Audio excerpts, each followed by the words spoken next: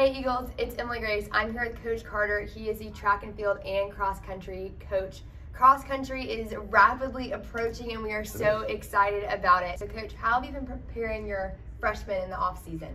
Oh, well, you know, we send out workouts to prepare them as they're coming in, and they came in shape, and we brought in a total of six new freshmen, well, 8 new freshmen total, but 6 cross-country distance runners, and I'm very excited about them, you know, all across the country, from South Carolina, from Florida, and from Georgia, and so I think we're going to do great.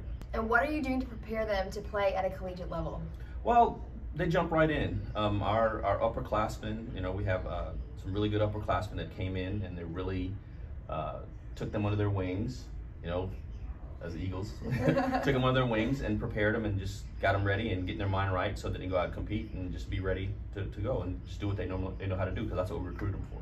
And what are your expectations for your team this season?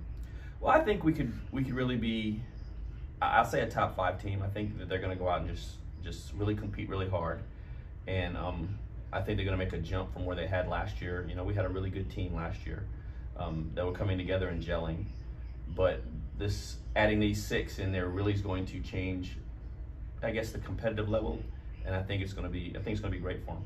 And you have a special team, so what qualities does your team have that sets them apart in the conference? Just resilience and the Eagle grit and the Eagle fight, and you know, we GATA. We're going to be cheering on our cross country team this fall, and we're excited to see how y'all do. Thank you, and go Eagles.